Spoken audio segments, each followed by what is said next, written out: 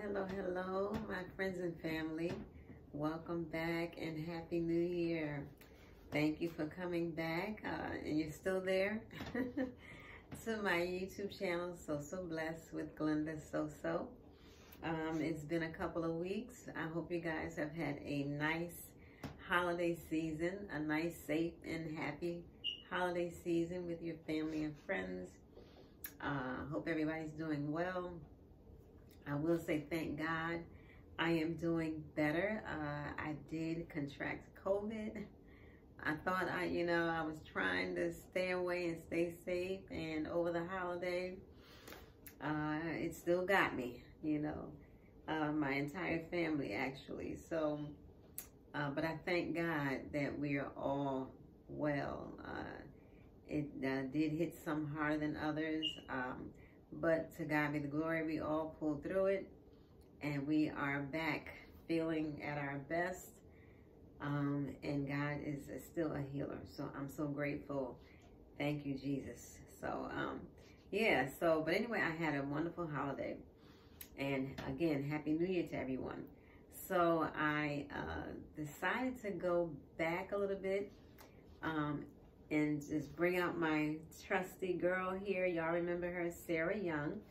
I haven't read from her in a while to you guys. And I thought, what a good way to start out the new year on my channel, but bring back Miss Sarah Young and all of her wonderful wisdom that she provides in this book. So yeah, I'm gonna give us a little bit of that. But before we do, let's go ahead and let's give God what's due him. Father God, we just come to say thank you again. Thank you for another new year, Lord God. Lord, there are so many that didn't make it into the new year. And Lord, we ask prayer for those that have lost loved ones, oh God, in last year. And we pray for their strength, oh God, as they continue to strive to embrace this new year without the loved ones being here with them. We ask for your comfort. And Lord, we ask that you would to bless your people in this new year, oh God. Save souls, oh God. Heal, touch, and deliver everywhere, all across this land, God. With this coronavirus still running rampant, oh God. Lord, we ask that you would to just save and deliver many of those that are still fighting this virus, oh God. And we ask that you would to bring them out, oh God. Bring them home from the hospitals. Lord, we also ask that you would strengthen those that are on the front lines, that are helping, oh God, and that are fighting that are helping those that are fighting this disease. Lord, we ask that you would to give them strength, comfort their families, their members, everybody, oh God, that's doing their part. We know that you're able, oh God. And Father God, now as we get ready to go into some encouraging words, ask that you would, the people that are watching this video, that you would touch them wherever they may be, mind, body, and soul, and save somebody as always, oh God, through your word, through your spirit. In your son Jesus' name, we thank you and we say amen. All right, guys. So this topic from this book I'm going to be reading today is called Come to Me. And I think I may have shared it last year, but all of this stuff, a refresher is always good, right? And the scriptures that I'm going to give you, that you can at your leisure go back and read them, is based out of Luke chapter 1 verse 37, Ephesians chapter 3 verses 20 through 21, and Psalms chapter 23 verses 1 through 4. So you can go back and read those scriptures at your leisure, but I'm going to go ahead and read what she has here, and it's called Come to Me. Come to me with all your weaknesses, physical, emotional, and spiritual. Rest in the comfort of my presence, remembering that nothing is impossible with me. Pry your mind away from your problems so you can focus your attention on me. Recall that I am able to do immeasurably more than all you ask or imagine.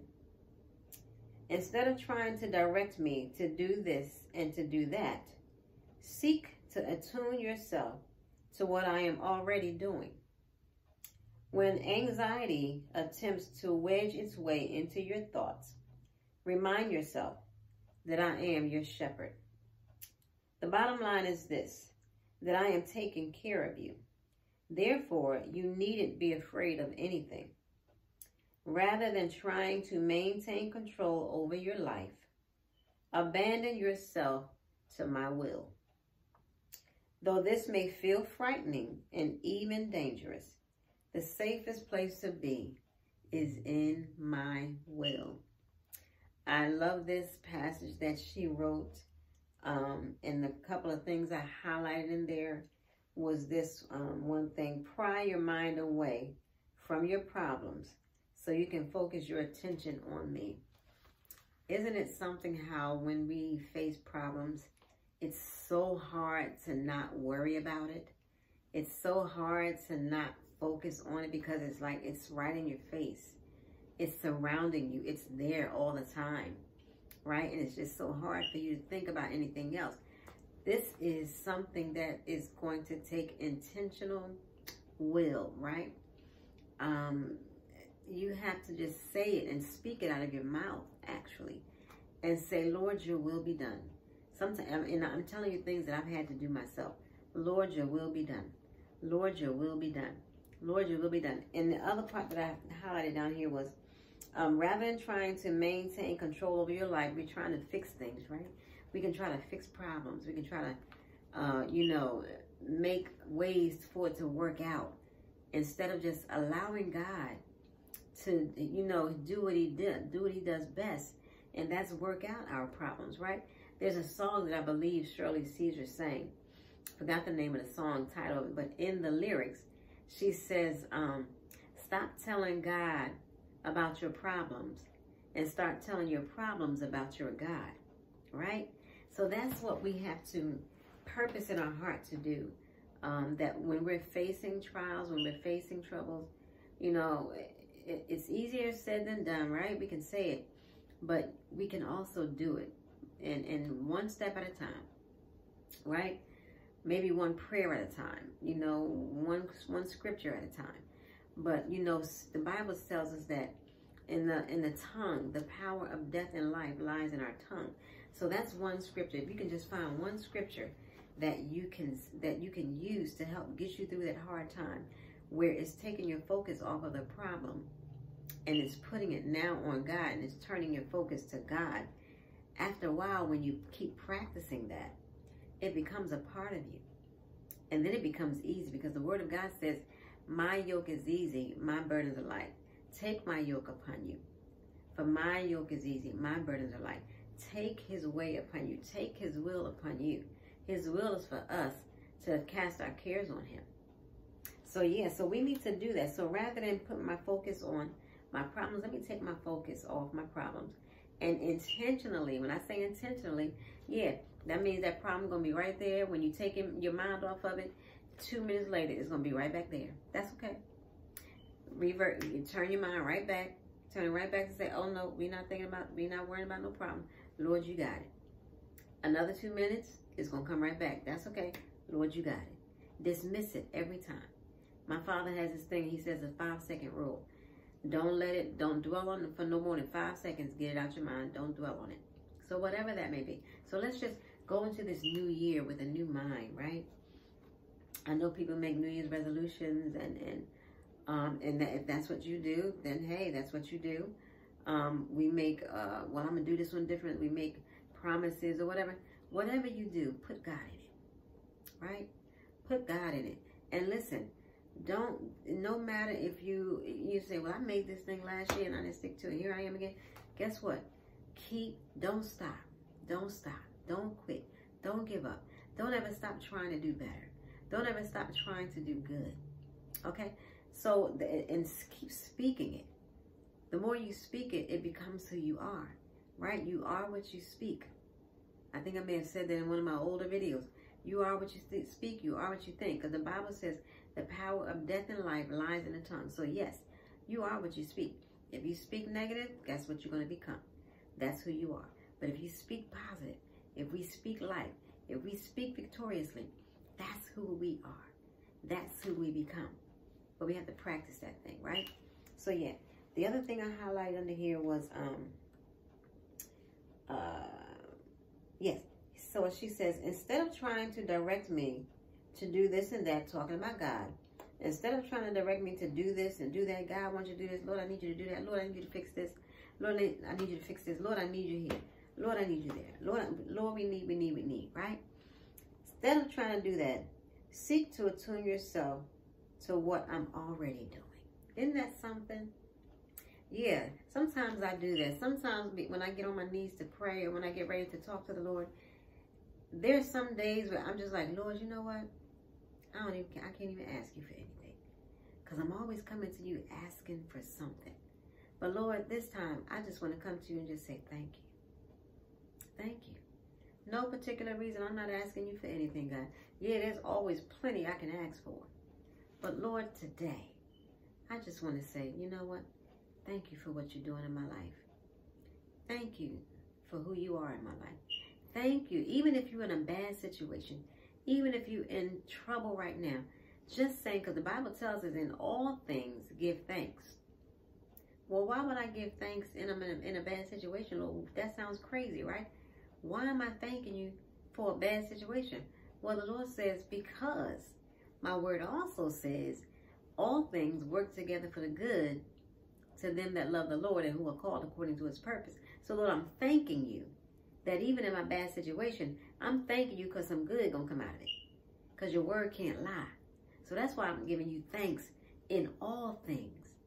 Because all things work together for good. If you believe it, right? You got to believe it. So there's some days where instead of me trying to say, Lord, can you do this today? Lord, I'm coming to you because I need this done today. How about, Lord, thank you. Thank you for what you're doing. I appreciate you, God. How often do we say, I appreciate you, Lord, right? He likes to be appreciated too, right? That's why he says, I won't share my glory with nobody. All praise is due to him. And the last thing I highlighted in here was, or two more things. The other thing was, when anxiety attempts to wedge its way into your thoughts, remind yourself that I am your shepherd. Listen, anxiety comes. It comes like a flood sometimes. That's when you take that moment and just calm, woosah. Relax, relate, release. That's when you take that moment to just take a step back and say, Lord, you got it. You are my shepherd. That means you lead me. You guide me. You saw whatever situation came to me before it even got to me. So that means you already had the way worked out.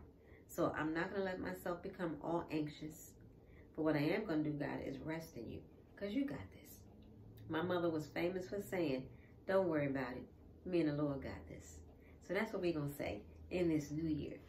Lord, you got it. Me and the Lord got this, right? And we're going to smile and keep it moving. And we're going to speak life this year. Thank you, Jesus. All right, last thing I highlighted. Rather than trying to maintain control over your life, abandon yourself to my will. I already shared that with you. Though this may feel frightening, even dangerous, the safest place to be is in my will. Be in the will of the Lord. Be intentionally in his will. Because guess what? Your will is always going to try to be ahead of God's will, right? Because we're in this flesh. And the Bible teaches us that the flesh wars against the spirit, and the spirit wars against the flesh. There's a fight going on. There's a tug of war going on, one against the other. Well, who's going to win? Who am I going to let win? Well, I have to be intentional about that thing, because my flesh wants to win, but the Spirit of God also wants to win, desires to lead us and take charge and take control. So we have the free will. So what we have the free will to do is say, you know what, God? Do just like Jesus did. Let your will be done. And it was saying how it may even be frightening and even dangerous. Listen, don't nobody know that better than Jesus. When he was about to go to the cross, and that night when he prayed until the sweat fell like drops of blood, don't nobody know better than Jesus what danger is and how fearful it is when you're up against trials and tribulations. Yeah, Jesus still though said at that moment, he said, Lord, if it be your will, let this cup pass. That was his fear talking. That was the flesh talking. That was the anxiety talking. That was the, oh my God, I'm about to give my life for these heathens. I'm about to give my life on the cross for some people that can't stand me. I'm about to give my life on the cross for people that sold me out. When all I wanted to do was love them. When all I tried to do was help them and be there for them. And I'm about to give my life for these people. Can you imagine the anxiety that was setting in him at that moment? But nevertheless, in that split second, he said, nevertheless, Lord, not my will, your will be done. We have to do that. We have to have a nevertheless moment, a Jesus nevertheless moment. And just say, you know what, God, I'm going to learn to rest in you. I'm not going to walk in fear, but I'm going to walk in faith. And I'm going to give it over to you. I'm going to give my will. I'm going to surrender my will to your will. Whatever that may be. Listen, if you're still living in sin and you have not surrendered your life to Christ yet, that can be a scary thing. Because if you've been living in sin for the majority of your life, you only know one way. Change is scary. Now you're telling, now you have somebody like me telling you, surrender your life to Christ and let him take charge. And you don't know what that entails because you've been used to being in control all your life. And now you have to surrender control to somebody else, let alone somebody else, but somebody you can't even see. It's called faith. And listen, he is a God that is very present, very present, very present. Can't see him, but he's so present. He's so real. So I encourage you and I challenge you out there. If you don't know him as your Savior, take this year to make that change. Take this year to do something new and surrender your life to Christ. You won't be sorry. And then grow in grace. And when you surrender your life, it's just simple. Lord, I surrender my will. I surrender my life to you, Lord. Come into my heart. I accept you as my Savior. I believe that you died. I believe that you was raised from the grave. I believe that you hung on the cross. When you believe, he says, you know what? You can be one of mine. So do that and surrender your life to him. And watch, you will be amazed at how much your life will be so blessed and so full, right? And once you do that, find you a church home with a pastor that loves the Lord, that loves the truth, that believes the truth, teaches the gospel truth, and follow those that are calling on the Lord out of a pure heart. That doesn't mean we're perfect, but a pure heart that's striving to live a life that's pleasing to God. That's what we want. That's what God is looking for. All right, my friends, I want to thank you for coming back. I missed you guys. Happy New Year. Happy New Year's again. And I do hope and pray that you will have a wonderful, blessed year in this 2022. Seek out your goals and aspirations. Speak life out of your mouth, right? Like God, he said, the Lord said, I came that you may have life and have it more abundantly. Speak abundant life from your own mouth. Watch. And watch God and walk in it. Walk in faith. I don't care how scary it looks. Walk in faith. Believe God. Ain't nothing too scary for God. Ain't nothing scary for God. Put your trust and your faith in him, knowing that he's leading you, knowing that he will guide you every step of the way. All right, my friends. Thank you so much. Love you guys, and I will look to see you again on Wednesdays. I'm back on my channel. 6 o'clock, I will upload a new video, hopefully. If you don't see me with a video uploaded at 6 o'clock, it may be running late. It may be in 7, but if you click the bell, subscribe to this channel, click the bell, then you'll be notified. Click all, and you'll be notified of every video that I upload. Share this channel with somebody in this new year. There's so many people that don't know the Lord. There's so many people that need to be encouraged in the Lord. There's so many people that used to go to church and they no longer go for whatever reason, you know. Share this with them. We're in the digital age. We're in the digital era. We're in the social media era. And it's not going anywhere.